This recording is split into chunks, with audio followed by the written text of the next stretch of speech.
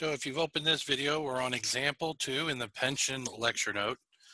Again, we have a very similar set of facts from example 1, except this time what we're kind of moving around is we have an actual return again, but in addition we have an expected rate of return, which will convert to an expected dollar amount of return. So similar to the last one, except we're just adding a bit of complexity. And also, instead of giving you the interest cost in dollars, we use the settlement rate, which we'll show in just a minute, is used to calculate the interest cost. And in fact, you see it right here. Question A, calculate the interest cost. So the interest cost is, in general, the settlement rate, which is an interest rate that's given by the actuary. It's used to calculate the present value of the projected benefit obligation, and we take it times the PBO at the beginning. So settlement rate 8%, the beginning PBO balance is $737,400, and you get, in this case, the interest cost of $58,992. All right, now the next thing we're gonna do is calculate the the asset gain or loss. So what is this conceptually? The idea is that you'll have an expected return, and in this case, we're given the expected rate of return. So this is an assumption that's made about what the plan assets on average will return. And then you take that 9%, multiply it times the beginning plan assets to get the return, the dollar level return. Okay, so 9% times 613,480 equals, and E in these brackets, E means expected actual return, not rate of return, but the expected actual return. So we put that together and we get, let's see, 0.09 times 613,480, and I'm getting 55,213.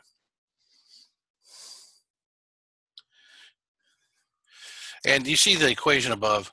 What I like to do is take, so let's see, our actual return was a positive 61,000. So this is the actual return.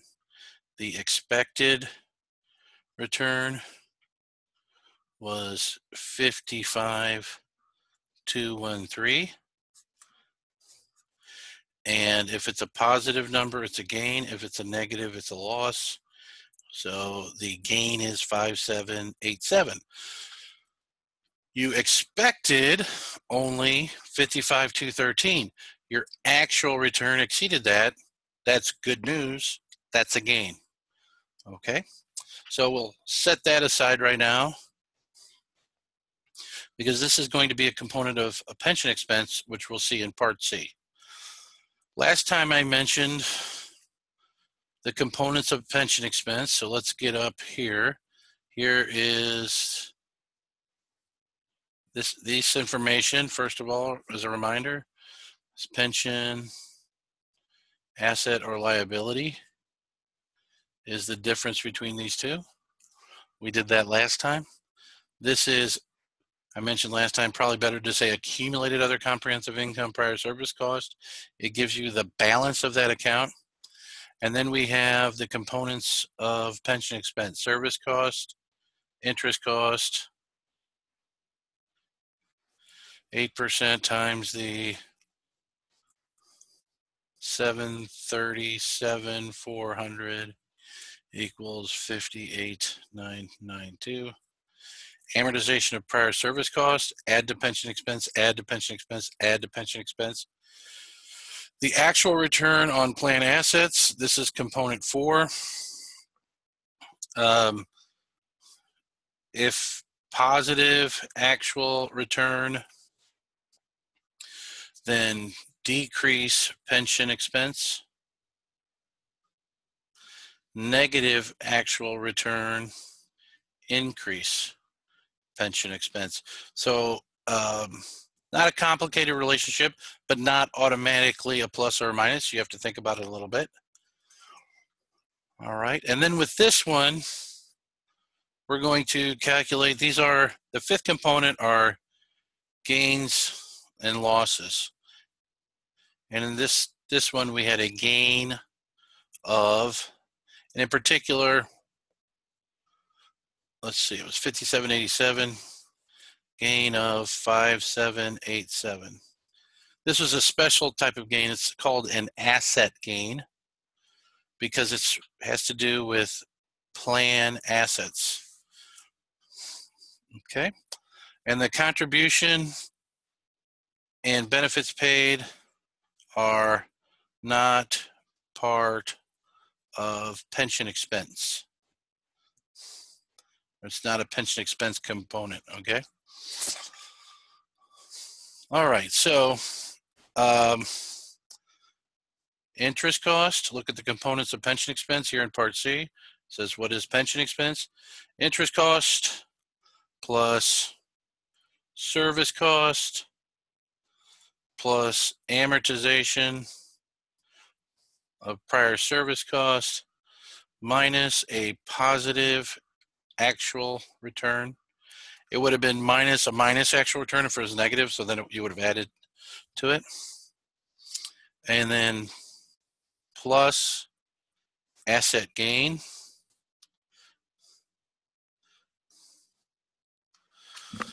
Okay.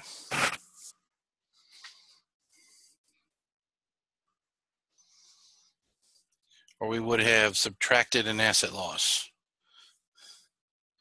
And this equals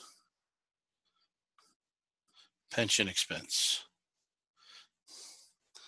So it seems a little counterintuitive to have a gain and then increase your expense, but what we're going to see is that this is a debit because it's increasing the expense. We're going to see an offsetting credit to an other comprehensive income account right here. So we calculate our pension expense. Here's the pension expense adjusting journal entry. The amortization of the OCI prior service cost, again, we saw this in the last problem. This is a 17,000 is a component of pension expense, but it also has its own accumulated other comprehensive income account, which we did in example 1, so it's the same thing here. The component that adds to pension expense, the offsetting credit is to OCI gain loss. So part of the 17,000 for the prior service cost is in here, and part of the 5787, oops, the asset gain is in pension expense, and the 57,000 comes from contribution, which again, AKA also known as the funding payment. Funding payment. Funding is over here. And then this 992 is a plug number. Okay. So with amortization of prior service costs, you're always going to have a credit. With OCI gain or loss, if you have a credit, it's a gain. If it's OCI has to be, gain loss has to be debited, then it was an asset loss. All right. Finally, I don't think it's asking for it, but let's do it anyway. Pension asset / liability. What did we start with again? Go back up to the 123,920. A liability of 123,920, which is a credit balance. And if we post the 992, we end up with 123,920 plus 992, 124,912. So you'd end up with a pension liability of 124.92. Okay, so this part added the settlement rate. It added, so we added here, relative to example 1, the settlement rate, and we added the calculation of an asset gain or loss. Remember this here, actual return minus expected return results in a gain of positive, loss of negative. This formula for asset gain or loss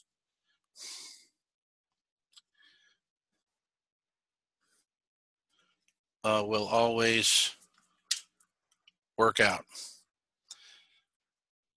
All right, so that's the end of example 2, and I'll see you on the other side in example 3.